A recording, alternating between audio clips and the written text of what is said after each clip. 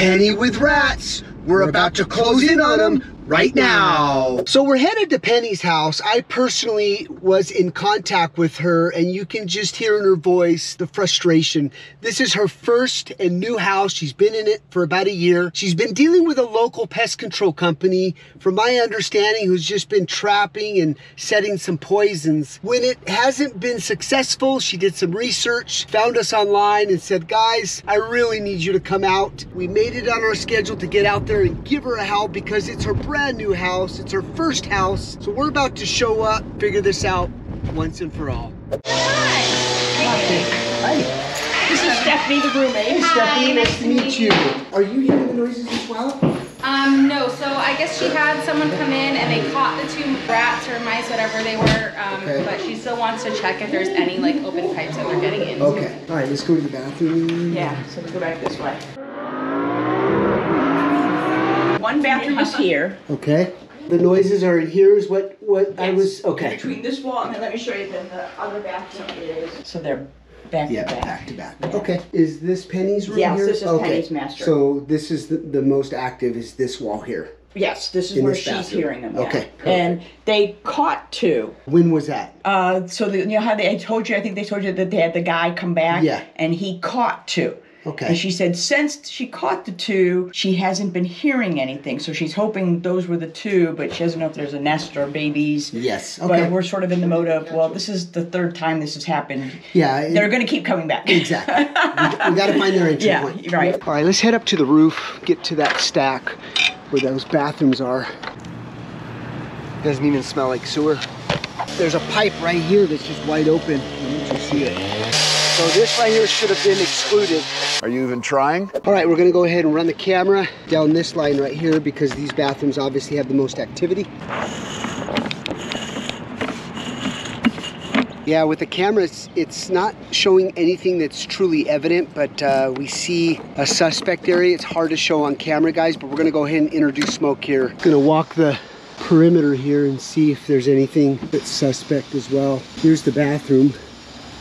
Here's that common wall with the other bathroom here. Oh, that's disgusting. Oh, there's another one over here, guys. Check this out. Poisoned. I know they're under contract with another pest control company doing all the trapping, so these rats have been up here a while, so I don't know what they were doing when they were setting the traps. You would think they would clear up the dead rats, but I'll talk to Penny about that.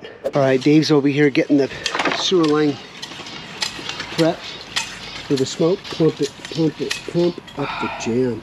Pump up the jam. So when you're doing a smoke test, the reason why this is super important is we don't want all that volume of smoke to go down into the sewer. If you're losing 60-70% of that smoke down the sewer, then the odds of finding those small entry points, especially when you don't have walls opened up, makes it very, very difficult. So just want to offer that point there.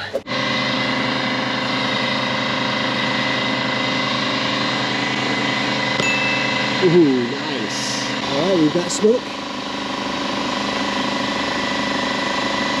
Here we go. All right, we're looking for smoke. All right, nothing here yet. Let's go up in the attic area.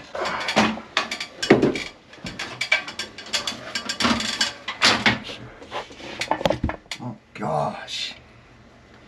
The insulation everywhere. Oh. What the heck? Well, that's not normal, is it? Yeah, tons of smoke. Go in the other bathroom, Davo? Sure. So we're getting more smoke on that side of the bathroom. Yeah, we're getting a huge amount of smoke here on this side, coming out of the angle stops. Let's remove these items that are here and make a small incision underneath the bathroom. Dave's getting ready to get up in the attic, inspect above that toilet in that bathroom. It's interesting, huh?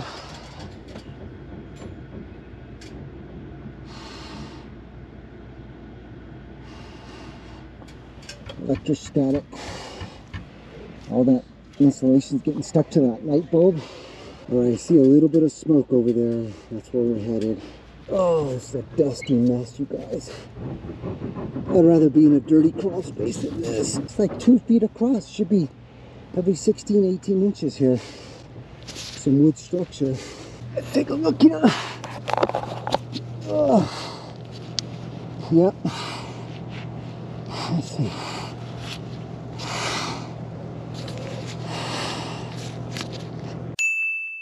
Another hole right here. Interesting that we're getting more over here than we are where the pipe is. All right, we're gonna seal this up. We don't want the rats to go back down in the wall.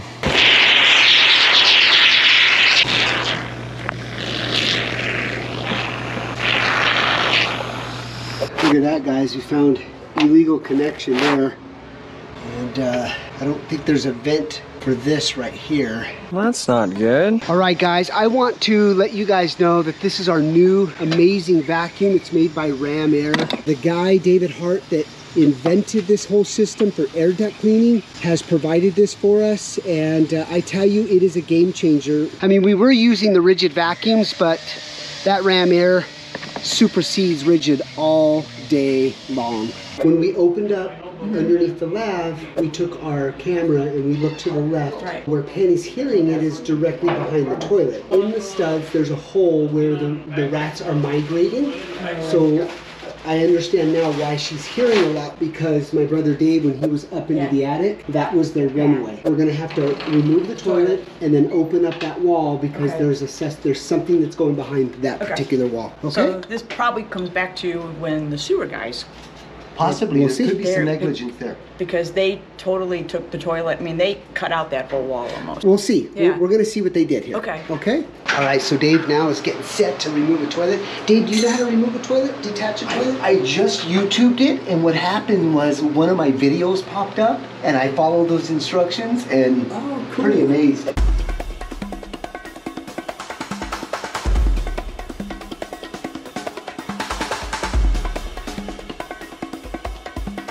When was this done? When she moved in, so it was 2020. This entire wall was wide open and all the plumbing was exposed? Yep. And they charge you $14,000 to open this up and do the outside where the kitchen is? As you can see here, the plumbers just installed the 90. They did not connect to a vent, so it's definitely negligent on their part right off the bat. I'd say that's pretty negligent. Oh yeah, tons of smoke. All right, so what we've decided to do is take this vanity off here. So it just gives us enough Might room. have to remove this mirror. Might have to remove this mirror here too.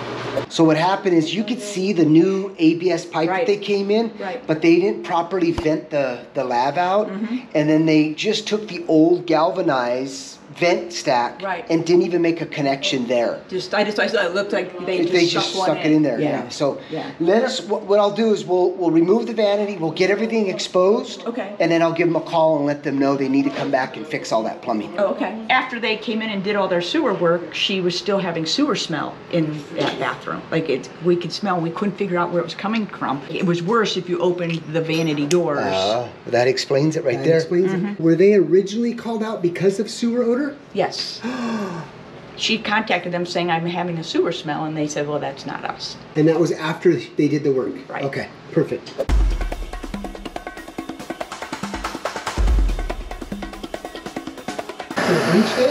Yeah, it's a wide open pipe. Yeah, this is a negligent install here. This should have been vented and connected to a vent. This should have continued this way and then connected to a vent. Connected to that vent right there. What we're gonna do is get to the Santee, make sure that this connection to this 4-inch stack is in perfect tack. If it is, then we can do is we'll make this proper connection, bring this up, and tie back into this vent here. So Dave's calling the plumbing company here. Let's see how they react here. It was a project you guys did back in 2020. And what was your name again? My name is David, And where are you calling from? calling from that address that I gave you. Okay, are you with a company or something? Yeah, I'm with the company and a family friend. Alright, I'll have the manager call you. What's a good phone number for you? I'm gonna send him a message now and ask him to call you. Okay, thank you. It's pretty urgent. I appreciate it. So we're not only going to take care of the rat issue, but we're also going to take care of that sewer odor issue as well.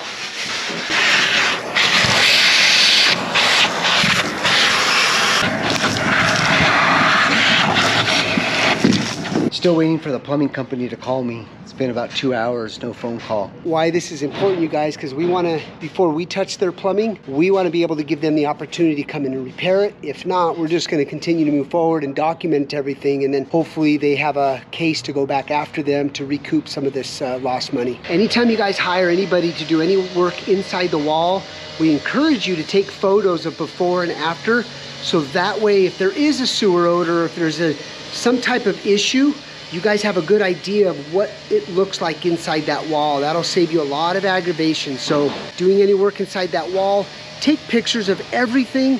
Make sure you document that, store that away, so if there is a future problem, you sort of know exactly what type of work and quality of work was done inside that wall. All right, so we took an extra long lunch. Been gone an hour and a half. We waited, what do you say, Jim? 3 hours or so? It's been about 4 hours now.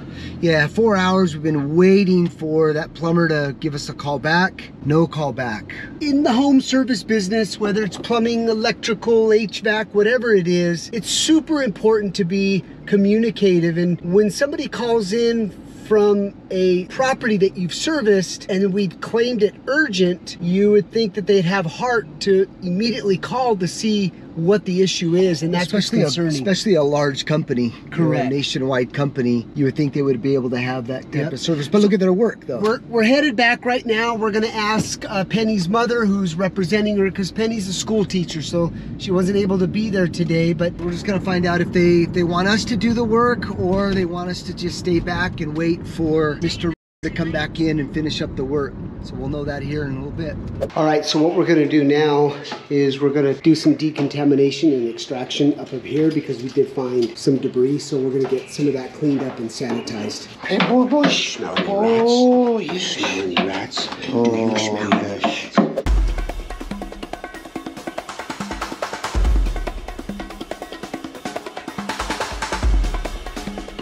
Okay, as you can see, we've got brand new pipe coming up. What we're gonna do is reuse the piece of wood. What we'll do is triple waterproof this. The last thing we need is a heavy rain and any drips. Do not want this on your hands. Always want to wear a glove. So what we do is we'll dip our hand in there, and then what we'll do is we'll seal all the joints here. Now, I'm not a roofer, so don't be laughing. Smear this over the screws. We don't want to have any water settle in. Okay, we're completely sealed. I went ahead and added some of this. This is rubber seal. Roofers, if you're watching, scale of 1 to 10, 10 being absolutely horrible, what would you rate this roof work here, this patch job? Okay, while we're up here on the roof, you can see this little tree right here. Hangs right over the roof. This needs definitely cutting back. And then back over here, the backyard tree, as you can see, creates a nice little path for the rats to come in and jump up on the roof here.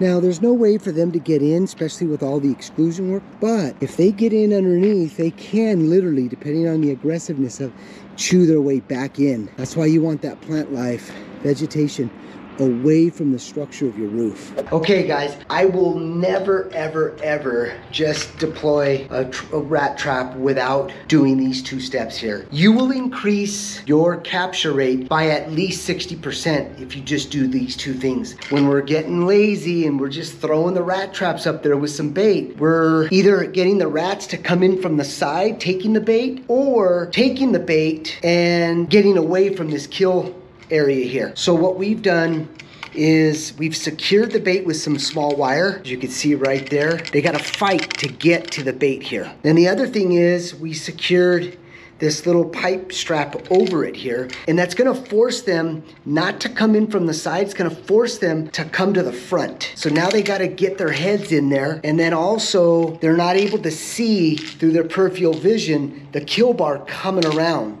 So there is a better technique than this, but for 89 cents, this is amazing right here. This is what we're gonna do on every rat job going forward, is this right here. We've just lost too many rats because we're not following this protocol right here. All right guys, we're gonna use this plastic rat trap here. I never use them, but it's one of the most popular Amazon rat traps. So I thought, oh, you know what? Let me Let me give it a shot here. So we put some candy in it, and this will be shut like this, okay? So they now have to come through here to get to the bait. And then over here, we've secured the Victor rat trap on this piece of drywall. This is what we're going to test out up in that attic here.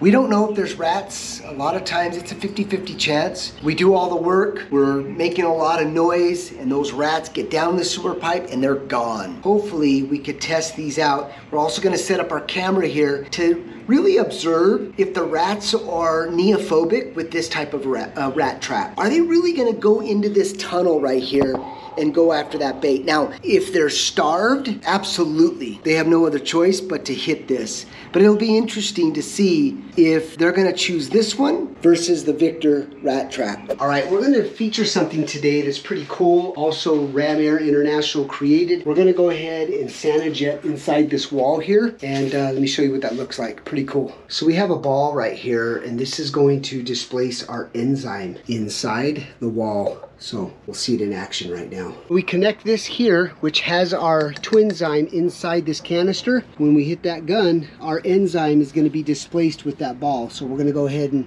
do that right now inside that bathroom.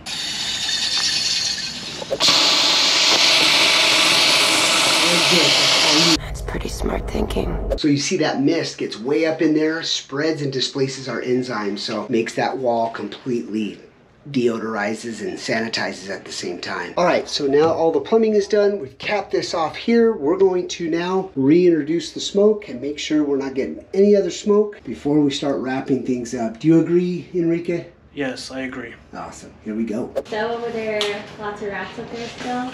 We don't know. Your insulation is like this thick. Really? Yeah, it's massive. So we're putting the rat traps secured on this pipe or the drywall. So it's gonna sit right on top of the insulation. Okay. So if there is any left, this camera's gonna notify us tonight. Since I caught the last two right there, I haven't heard anything. But Okay. So you caught them over here then. yeah, there was two traps right there. Were you guys historically catching more on this side than over there at the I bathroom? think the last guy, I think he was only putting traps right there, to be honest. I don't think he put any traps on the other side. Oh. Originally, I was gonna set it over there above the bathroom with all that thick insulation. They said they've been catching more rats on this side. So you can see the difference between this rat trap just laying up here versus what we have right here. We got perfect visibility there. Cover this up. Lock and load. It's been a long day. We've got a lot accomplished today. Vents open, correcting improper plumbing. Good day though. I think Penny's very, very happy with her mom, and great people. So we're gonna pick up tonight, monitor those cameras, be back tomorrow. We're gonna put some of the venting caps up on the roof, and I think we got it. We'll be back tomorrow. Day 2. All right, day number 2. We're gonna get our guys going on the reconstruction phase. That's putting the vanity back, drywall patching, all that good stuff. And I think this job's a wrap, right, Jimmy? Yeah, and unfortunately, but fortunately for Penny, we didn't get any rats last night. That's the camera didn't pick up the Activity, right. activity, but let's go look at that, make sure.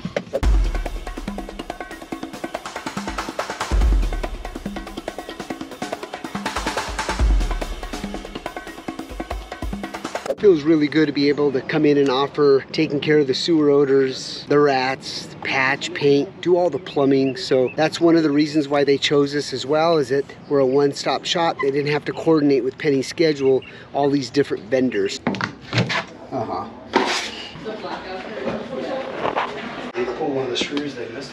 Appreciate you, man. Thank Always, you. man. You'll get everything cleaned out? Yes, sir. Chris will put the vanity back in the toilet. We'll be good to go.